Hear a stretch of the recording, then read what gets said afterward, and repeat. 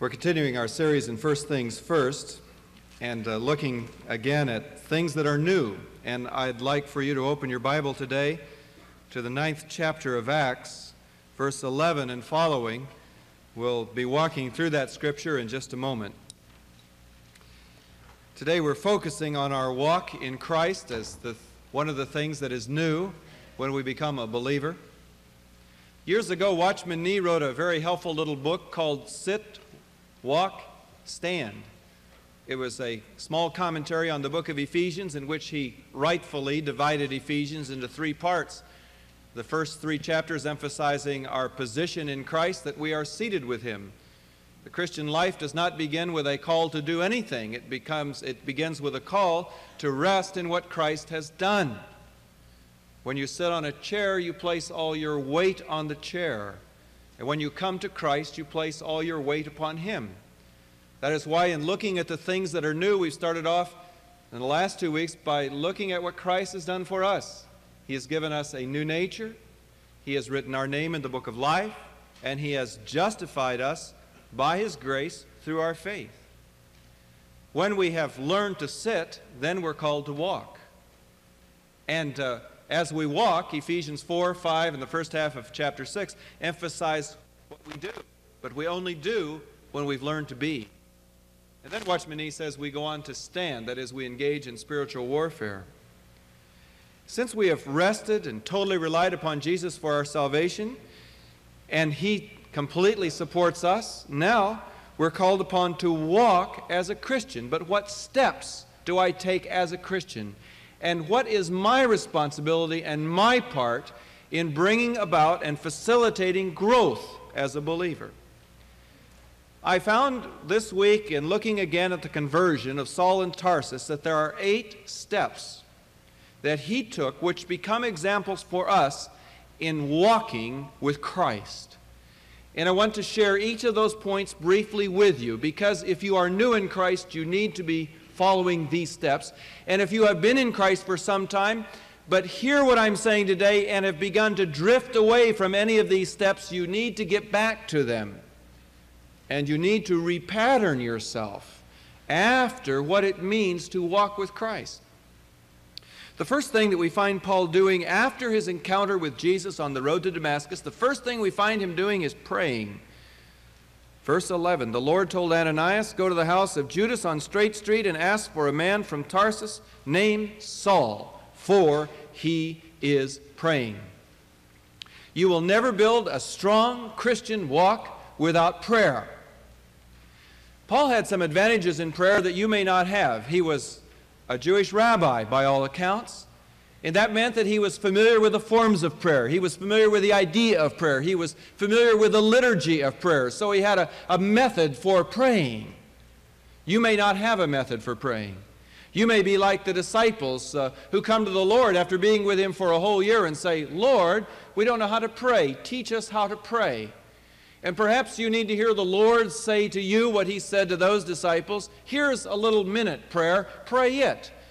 And as you pray that minute prayer, it'll expand on you. It'll become the outline for what you're doing. Jesus really in the Lord's Prayer taught them to pray for God's concerns and for their concerns.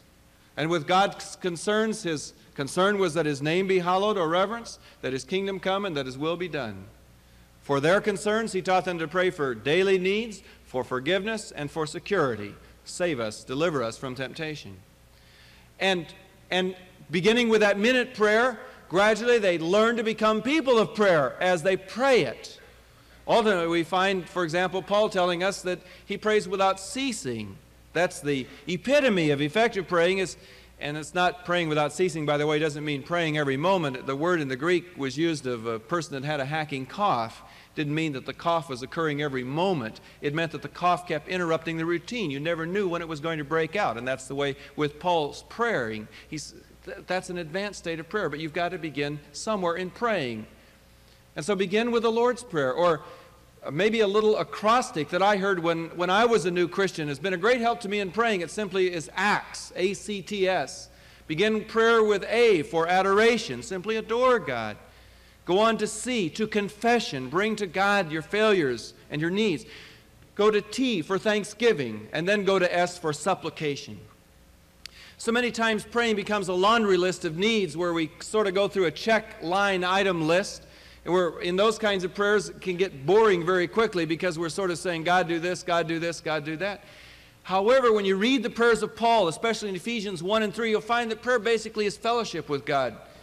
It's more than simply giving Him a laundry list of needs. It is communing with Him. It is asking for Him to do an inner work on us and not just to rearrange some furniture in the arena of life. But pray. Don't read books on prayer necessarily. You don't even need to learn to listen to many sermons on prayer. The most effective way to pray is just to pray. It's like swimming. You'll learn to swim effectively if you swim. If you don't swim, you can read all the books in the world, it won't do you a bit of good. You got to get in the water and try it. And praying gives us that opportunity to listen to God. Set aside a specific amount of time, or a reasonable amount of time, an amount you can achieve. Don't begin as a new Christian by saying, I'm going to start by praying an hour and a half a day. You probably won't hit that unless you're in an intensive time of prayer like Paul was in his early days. But set something that's realistic. Stick with it and learn to listen to God. Maybe keep a journal. Write down what you're praying for. Write down how God is speaking to you in prayer. What impressions are coming on your heart. As you write that down, you can begin to test out what God's voice is, how you can learn to listen to God in prayer, and how that can be tested with experience so you can begin to discern between your imagination and the voice of God. But pray for whatever. Well, however you do it, pray. Because prayer puts us into communion with eternal God and brings us into fellowship with Him in a very powerful way. Nothing will ever substitute for prayer. The second step that Paul took is that hands were laid upon him that he might be filled with the Spirit. Acts 9:17. Ananias entered the house. Placing his hands on Saul, he said, Brother Saul, the Lord, Jesus, who appeared to you on the road as you were coming here, has sent me so that you might see again and be filled with the Holy Spirit. Paul had already been converted. He'd been converted 3 days earlier, and we know from the Scriptures that when you're converted, the Holy Spirit takes up residence in your life. So the Holy Spirit was already in Saul. But Saul needed a subsequent experience with the Holy Spirit, such as the disciples had had on the day of Pentecost, such as Cornelius had in Acts 10, such as John's disciples had in Acts chapter 19, an empowerment of the Spirit. And it's a wonderful thing the early church had. When a convert newly came in, they practiced the laying on of hands that they might receive the Spirit and be empowered in a special measure in their life. We need the power of the Holy Spirit to successfully live the Christian life. The third step that Paul took as a new believer was that he was baptized. Verse 18. He got up and was baptized, and after taking some food, he regained his strength. Baptism. Dr. J. Edwin Orr was with us several years ago and preached a sermon I will remember forever. It was one of the greatest sermons I've ever heard, and it was simply entitled, The First Word of the Gospel. He took as his opening illustration the fact that the alphabet begins with the letter A. Why does it begin with A? Because it begins with A. That's where A is, and A starts it, and that's the way it is. And he said, when you look at the gospel of Jesus Christ, if you were looking for the first word, what would you expect the first word of the gospel to be? And he went through John the Baptist preaching, through Jesus preaching, through Peter's preaching on the day of Pentecost, through the apostles' preaching, through Paul's preaching, and showed time and time again where the first word is the word repent. That's the first word of the gospel. Change your mind, change your way, change your outlook, make an about face, turn direction. I would say then that the second word of if the first word of the gospel is repent, the second word of the gospel is be baptized. And it becomes the third step here that Paul took. After praying, after being filled with the Spirit, he was baptized in water. Sometimes the second and third steps get a little reversed. But be baptized. Sometimes the person will say, well, I'm not sure yet that I'm worthy to be baptized. If you've become a Christian, God has already made you worthy. You need to be baptized in water. No one would ever think of entering an army and starting off the first order that was given, standing order by the commander-in-chief, deliberately disobeying that order. You may not understand all the reasons for the order, but if the order is there as a new member of the army, you obey it. The sovereign Lord of the universe says to us, upon our confession of Him as Lord, now I want you to be baptized. Be baptized. It's an order. It's not a wish, it's an order. The baptism, of course, expresses our identification with His death and with His resurrection. It expresses the fact that we've been cleansed from sin. It expresses our public stand with Him. But He says, be baptized. And Don't try to live the Christian life by being disobedient in a clear area where the Lord is telling you to do something. Be baptized. Paul was baptized. Baptism was immediate. The apostles did not put people on probation and said, we're going to look at you again in a year or two and see if you're worthwhile baptizing. It was repent and be baptized. And that's the order with us as well. The fourth step that Paul took upon becoming a believer is that he joined himself to the disciples. Saul, verse 19, spent several days with the disciples in Damascus. And again, we find when he came to Jerusalem, verse 26, when he came to Jerusalem, he tried to join the disciples. Paul understood that in coming to Christ, he'd also come to the people whom the Lord had already gathered. He had come to the church. There's no such thing as a solitary Christian life, unless you had the misfortune to be placed in solitary confinement because of your faith in Christ, which nobody in this country has been placed in. We are called to serve Him in fellowship with others. We need the encouragement, the strength, the support, and the involvement of the church, the body of Christ, in our lives. We need other believers. If I don't have other believers, I will become excessively puffed up or excessively discouraged. But I need other people to straighten me out when I need straightened out and to encourage me when I'm down. To live the life of Christ together. So Paul found the church in the place he lived, and he became attached to it.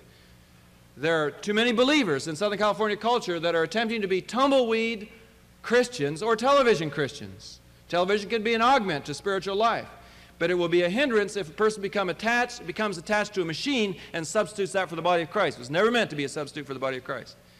And if you're floating from place to place following speakers, that's not God's will for your life. I say that unequivocally. I will say it here or any place in this whole world where I might have occasion to talk with Christians. It's not a plug for Newport Mesa Christian Center. It's the gospel truth. You need to be plugged into a local body, and you will never grow if you float.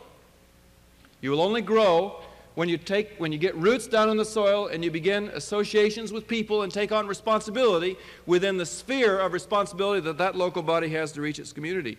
And your growth spiritually is going to suffer if you do not have a firm commitment to the local church. You need to be regular in attendance at worship services. You need to reevaluate recreation priorities in order to do this. You need to be faithfully involved, because it is as you're involved and as you take responsibility that growth most readily comes. The Lord loves the church, and He wants us to love the church as well, His body, His people. The fifth step in growth that Paul took was that he made a public stand for Christ. Acts chapter 9, verse 20, at once he began to preach in the synagogues that Jesus is the Son of God. Like Paul, when we become a Christian, we need to announce it. People around us need to know that the change has taken place. We need to say it, because we need to hear it and they need to hear it. I've taken my stand for the Lord. It's very interesting to compare verse 20 of Acts 9 with verse 22.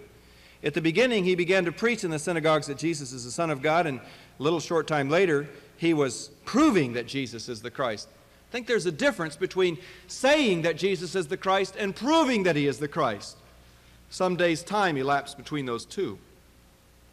Fascinating to watch when the 12 were sent out by Jesus on their first training mission. He sent them out and He said, now, when you go, tell what's happened to you, tell the good news of the kingdom, but if anybody won't receive you, He says, shake the dust off your feet and leave the place. He tells them basically, don't get into a discussion with anybody, don't get into an argument with anybody. Just go on, move on, tell your testimony, move on if they won't receive you. And yet when you come to Paul in the book of Acts, you find him as a rabbi discoursing and arguing in the synagogue, proving that Jesus is the Son of God. The difference is simply this, that in the beginning of the walk of the disciples with Jesus, they didn't know enough to enter into a reasonable discourse with anybody to give a reason for the hope that was in them. They just knew that what a wonderful change in my life has been wrought since Jesus came into my heart. So all we know is our testimony. So we tell that if a person won't receive it, and we walk on. If you're a freshman in a university class and your professor is a Christian-hating prof, you're not gonna at that moment intellectually argue him into the Christian faith.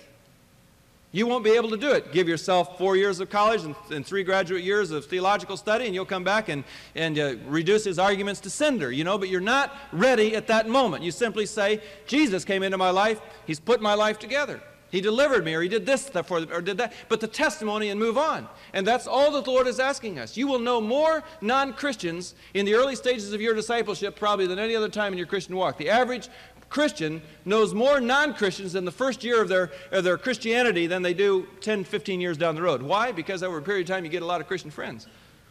But right now you have a lot of non-Christian friends. And they need to know. You need to tell them. Declare it. Declare that you belong to the Lord. 2 weeks ago I was talking with a businessman who does not attend our church, a Christian businessman, and he was relating to me some of the problems he had doing business with Christians. How disappointed he was over the contracts that had been broken and bills that were unpaid and the un-Christ-like spirit he had seen in businessmen naming the name of Christ. Such ought not to be. When we declare that we are Christian, we ought to live it with our lifestyle as well as our words. Words are no good if they're not backed up by actions that declare there's something different about us. We belong to Christ. We're committed to His Lordship. It's one thing to call Jesus Savior. It's another thing to call Him Lord. If we're going to be an effective Christian, we're going to need to name Him as Lord. A sixth step in Christian growth comes as we encounter adversity. Acts chapter 9, verses 23 to 25. After many days had gone by, the Jews conspired to kill him. But Saul learned of their plan. Day and night they kept close watch on the city gates in order to kill him. But his followers took him by night and lowered him in a basket through an opening in the wall. Paul's first adversity. Some people hadn't received his testimony. They launched a campaign to get him, to rub him out. And while he might have asked, Lord, I don't understand this mystery. On the road to Damascus, you appear to me with blinding light and blind me. Why can't you from now on blind all my opposition? But there's this strange paradox in God, is that sometimes we see His power in a marvelous way, and other times He appears to withdraw that power. And we're left in kind of a wilderness experience. Thank God, by the way, that the basket weaver at Damascus took seriously his trade. If he'd have made a weak basket, we would have lost an apostle to the church. And so whatever you're doing, do it all for the glory of God. Even if it's weaving a basket, it may be used to hold the future leader of the church. Do it well. So he'd done his work well. But Paul learned right off the bat that there was going to be adversity in his Christian experience. And you read 2 Corinthians and you'll find him experiencing a lot of adversity. But if you're anything like me, you'll discover that you grow best in adversity. And that and no one asks for it. That's not the kind of thing where you go out looking for it, but when it occurs, it's a real occasion to sink your teeth in and go for it. We as Christians know something called the wilderness experience, like Jesus had in the wilderness, a time when we appear to be vulnerable, when it almost seems that God has abandoned us and the devil has been given access to it, to us. But when we trust the Lord completely in those times, He puts power and strength in our life. We go through them, those kinds of times when we say, I'd never do it again, but I wouldn't trade it either.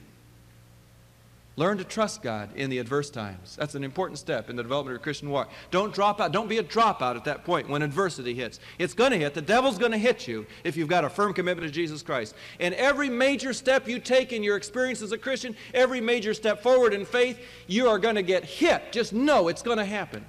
Everything we've done as a church in the last 5 years as we have moved ahead into an unprecedented time of development and growth in the body. As a leader, I have got it hit on the head. I've been quiet about it. I haven't talked about it, and we've had a wonderful congregation to work with, so it hasn't been problems within the church, but just things that the devil has wanted to decimate me with in terms of my faith and my confidence and the like, and powerful slugs from the enemy.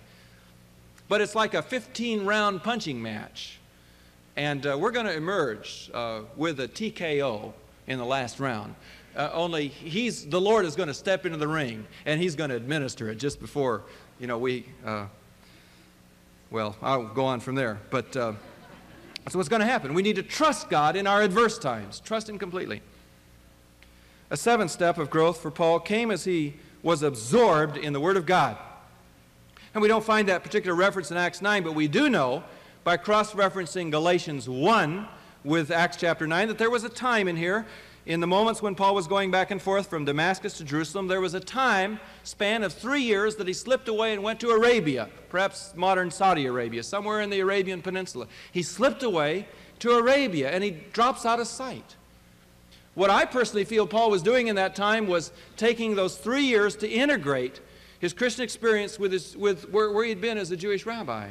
He's taking time to re-examine the Word. It was his own personal seminary, if you will, his own personal encounter with the Word of God and the Spirit of God, where he came to get his grasp of Scripture that he would use so powerfully. Someone has said that when Paul went into the desert, the Arabian desert, he took with him in his knapsack Psalms, the law, and the prophets. That's what he had in his knapsack. But when he emerged 3 years later, he had Galatians, Ephesians, and Romans in his heart and on his lips. He went through the metamorphosis, and we need to get the Word into us. We need to take daily time, again, achievable time, 5 minutes, 10 minutes, 15 minutes. If you're a new Christian, start with the Gospel. Start with the Gospel of Mark or the Gospel of John. Read it and reread it. Soak yourself, saturate yourself in the Gospels, in the New Testament. Just learn to read and enjoy the Scripture and let it speak to you. Keep a notebook. Jot things down, impressions you have. Ask questions. Is there an example here for me to follow? Is there a command for me to obey? Is there an error that I'm to avoid?